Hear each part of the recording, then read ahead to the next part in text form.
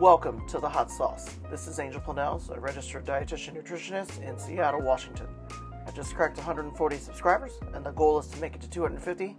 So do me a solid and like, comment, and subscribe, and let's get right into it. Today, we are going to feature Carol Berg Sloan, a registered dietitian nutritionist that resides in Long Beach, California, and her daughter, Kelly Sloan Taber, a registered dietitian nutritionist that resides in Parker, Colorado, a suburb of Denver. All right, well, welcome back to the Hot Sauce. Today we have Carol Berg Sloan and Kelly Sloan. We have a unique episode here. We're going to have a mother-daughter episode. Both are registered dietitians. So we're going to go ahead and put Carol into the hot seat here. We're going to allow her to tell her story, and then afterwards we'll turn it over to Kelly, and we can hear her inspiration and all that. So Carol, would you like to introduce yourself and tell us about your journey into the profession? Go. Sure, I'm ready. Hi, Angel. This is just so thrilling to be on your podcast, The Hot Sauce. It's just really a big deal. And of course, have my daughter is even a bigger deal. But I've been around for several years as a registered dietitian. I went to Cal State LA. I'm a Southern California gal, born and raised, and still live here. And I went to Cal State LA, and at the time, they had a coordinated undergraduate dietetics program. And they were literally walking around the halls of the home economics department looking for students that were interested in going to the dietetics program. So can you imagine that they're looking for students instead of now where it's the other way around, that if you get into a program, it's like a big deal. So I decided to go into dietetics because I was very interested in food and food safety, and my mom was a home ec teacher, so I kind of just really was interested in that. So that began my journey, and when I graduated with my Bachelor of Science degree, I was eligible to go right into the coordinated program and did all of my internships through the university in Southern California. And when I finished with that one-year program, I was eligible to take the RD exam. And I dove right into a job, didn't get any graduate degrees, which are now required, but went right into the profession and have been doing that for many years now. Okay, cool. Would you, I always find it interesting to see people that have been in the profession for a long time.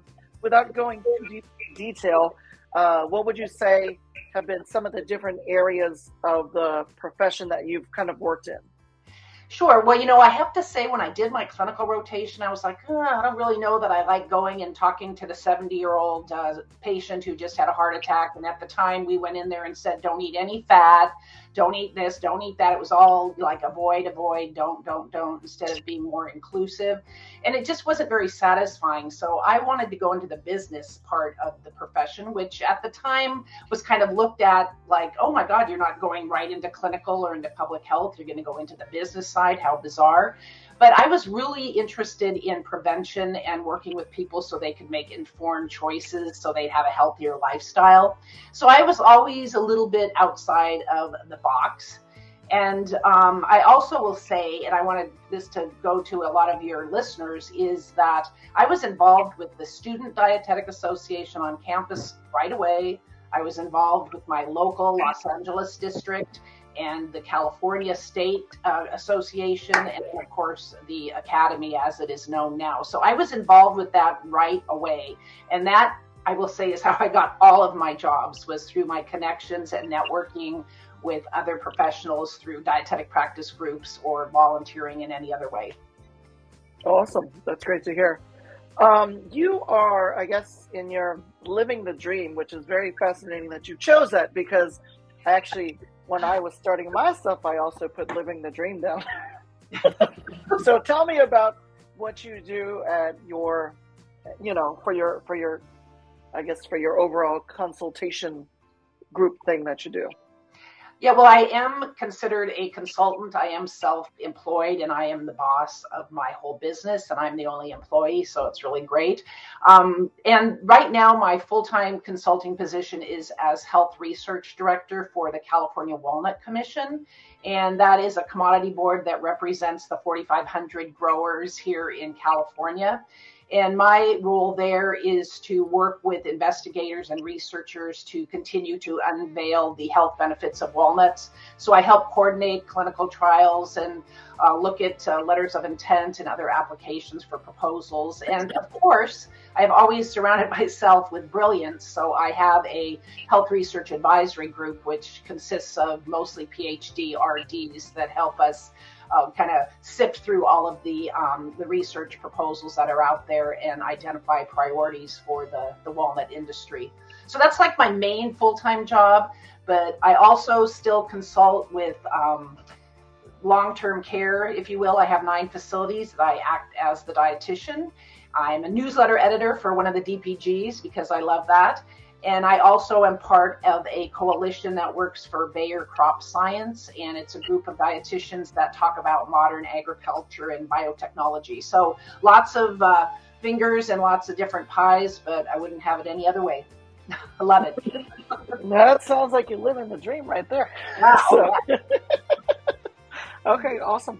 Well, the next question for you, considering all of your experiences and everything, if you could do it all over again in your career, what would you change and what would you keep the same? That's a good question. And I always kind of think about that. I was very fortunate to be married to my husband, and still am, who had I always say a real job, but that's not really true anymore. But he had a job where I had health benefits through him.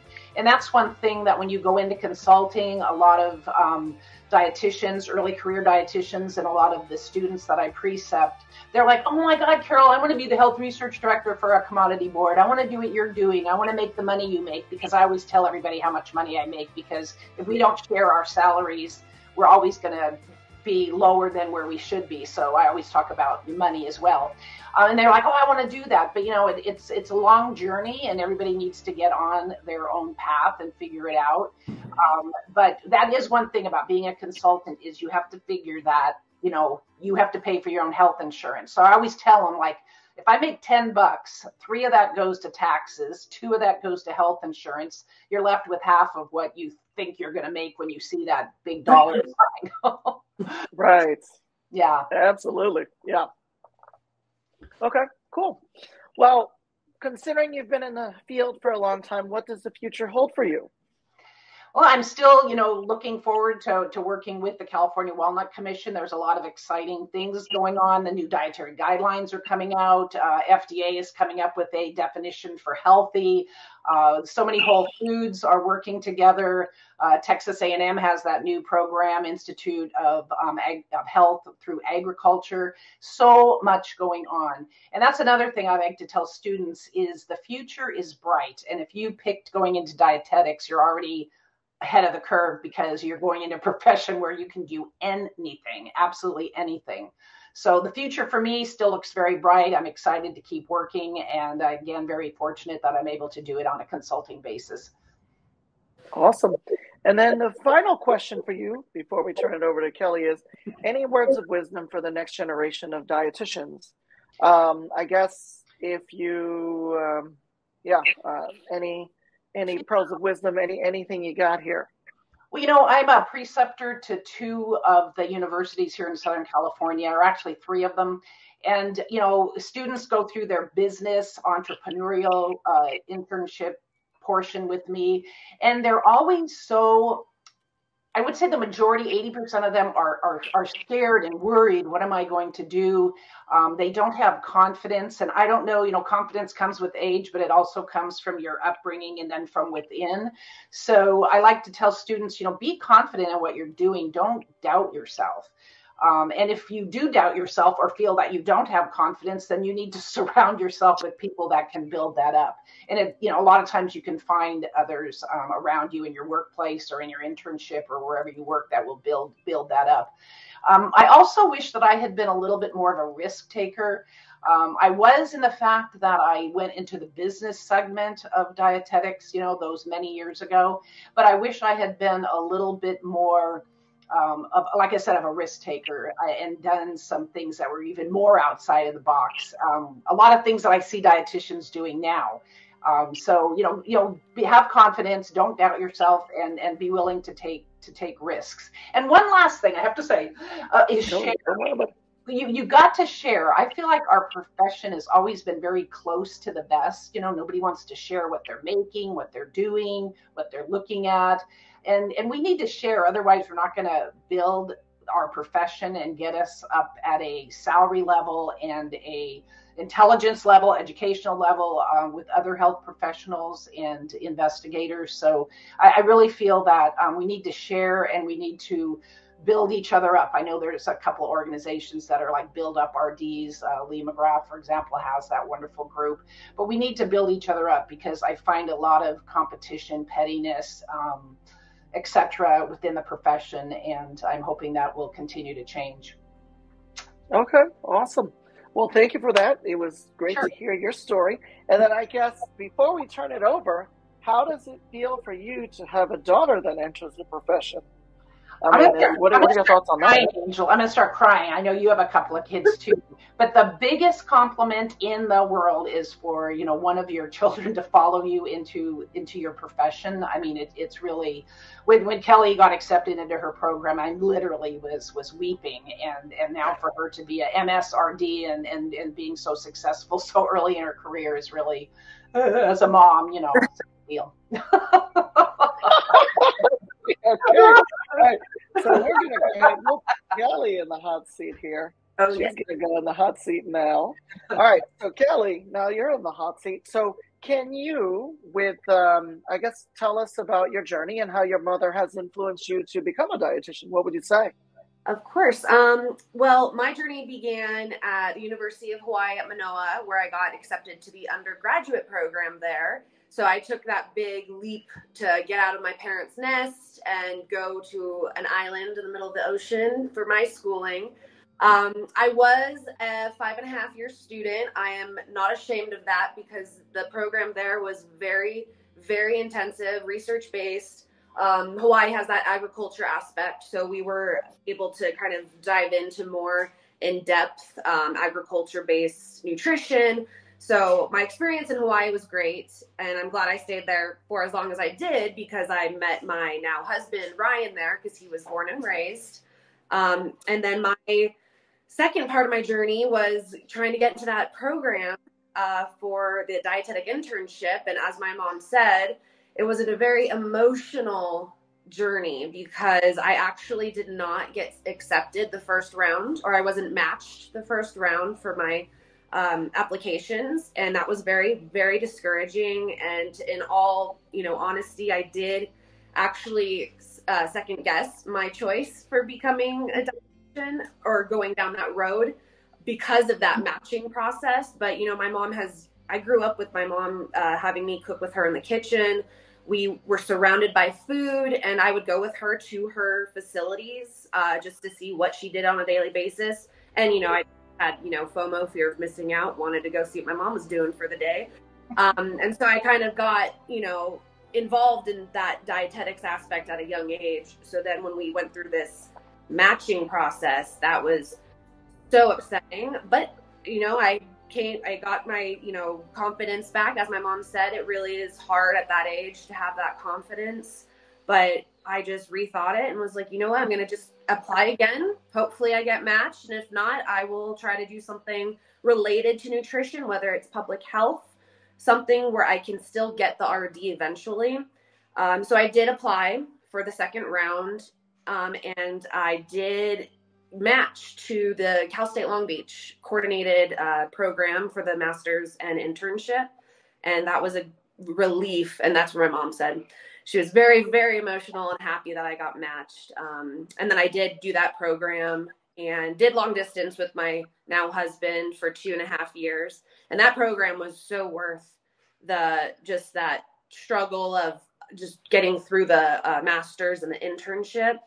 I did learn a lot. And just to kind of dive into that, my mom went through it too. I did live at home while I went to Cal State Long Beach, but my rotation was not all of my rotations were the best. And just to, like I said, be all honest on here, it was kind of hard working with preceptors who were closer to my age because there was a lot of competition, a lot of negativity, and not a lot of support. And I do have to say my clinical rotation was my worst because the preceptor was about 5-6 years older than me, and she wanted the program I was in, and she didn't get into it. And the fact that I was able to do it and work and do all these other things, I could tell we butted heads, and she was not supportive. So my clinical rotation was not my favorite, but I got through it and graduated, got my master's, and then I went back to Hawaii to be with my husband, and that's where we got engaged. And then now we're in Colorado. I have a pretty wild adventure, but that's kind of where it started. But my mom went through it all with me. She introduced me to the profession and got me through it. So, yeah. Okay, awesome. What is your current job in Colorado? Well, interestingly, I moved out here in a position for an outpatient dietitian for the Buckley Air Force Base here. I'm a contractor currently where I do see patients one-on-one. I also do health promotions and try to just get, that preventative side of nutrition to the clients, the community on base. However, I did not enjoy being a contractor just for their limitations with benefits and just what we can do for the base. So I actually got a new position that I am starting the Monday after Thanksgiving. I will be a food service director for a long-term care facility. Okay. So that will be my job. But I kind of just have dove into different types of the profession just to see what I would like. And right now I think food service is where I'm more comfortable, and financially it's the best decision I can make right now. I like it. That sounds good. So next question for you, and I know this is kind of hard because you mentioned earlier you've been a dietitian in 2019. Yes. What do you expect in the future? I know this is kind of I think what they usually ask is if you could see yourself 5, 10, 15, 20 years from now. What do you envision? Well, that's a great question because just throughout my journey, I've always wanted to do something similar to what my mom did, focus more on the media side of it. Since my mom did work with a big brand and commodity board, I always wanted to do that social media side. So just a little past information about what I did during my undergrad. I did work with Erin Polinsky-Wade, a very well-known media dietitian. Mm-hmm. And I worked with her for 8 years. I was her intern, and then I became her a nutrition communication specialist where I just managed her content and helped just kind of develop more information for her website. So I've always wanted to be in social media. It is way more limited for dietitians to get in there, or the connections are the hard part. So I've kept those connections, and I'm hoping down the road I can get into something communications, media related. But for right now, the best job for me is the food service management until I can hopefully dive into that media side. Okay, cool. I like that. And then I guess, you've mentioned your story of perseverance, applying for an internship and not making it. And thank you for sharing, because I think it's good for people to hear these types of things, because I know for some of us it might feel a little foreign to hear rejection.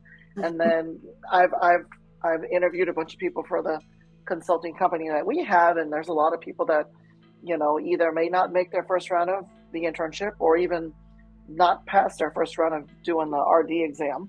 So any words of advice for people coming into the profession besides what you've shared already? Anything you're thinking? What comes to mind, again, would just be don't give up and don't let those that are negative around you bring you down, because what their journey was is not yours, because you can still do what you want to do. And it's not all about, the knowledge, it's about the hands-on experience, the work ethic as well. It's not just being book smart. You have to be a well-rounded dietitian. And a lot of, like my mom had said earlier, a lot of the negativity and, you know, just people bringing each other down is becoming more common. And I think we just need to be more supportive of each other. So don't give up. Support the profession. Okay, awesome. Well, let's move you out the hot seat here.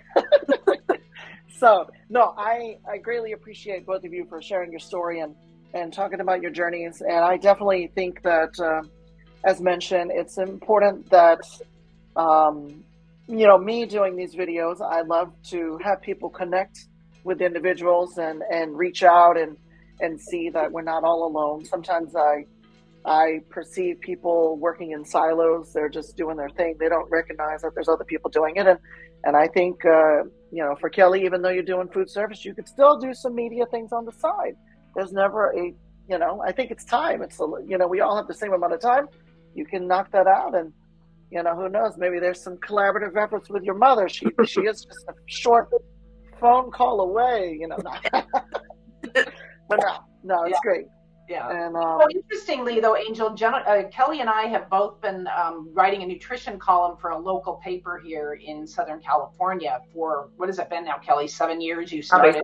Yeah, 7 years. And I mean, it's one of those rags that, you know, you find in the driveway or whatever, but it has a $500,000 subscriber list.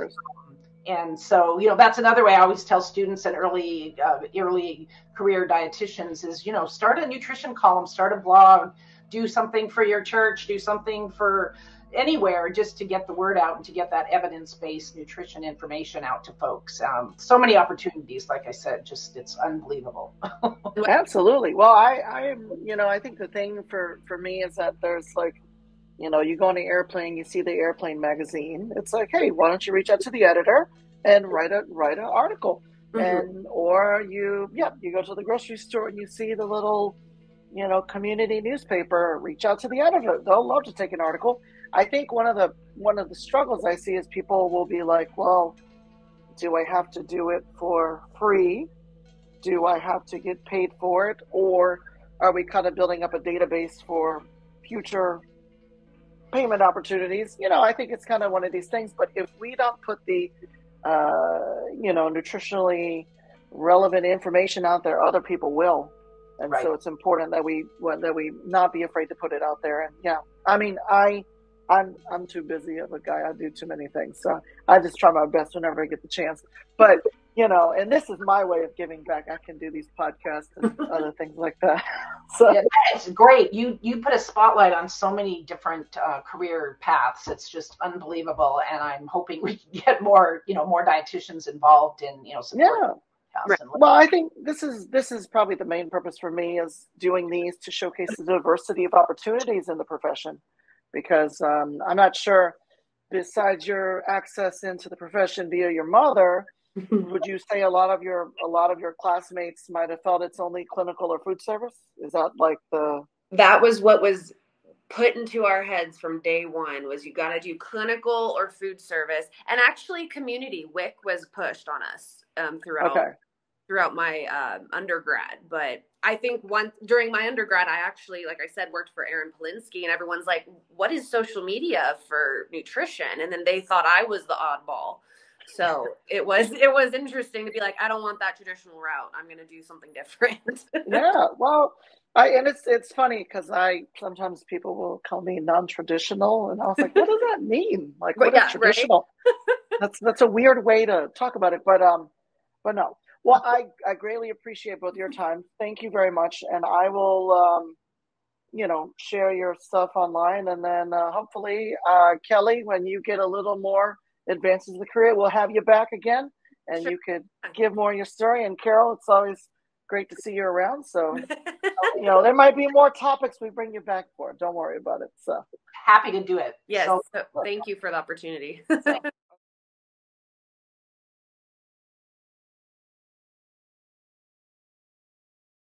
I'm also on the platform Buy Me a Coffee.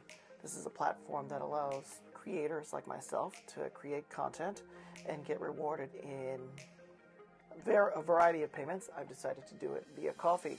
So if you'd like to buy me a coffee, you can do so. And if you want to send one to the individual I'm interviewing, send it to me and I will send it their way. With that being said, thank you very much for being here with us today. I hope you really enjoyed the video and have a wonderful rest of your day. Bye.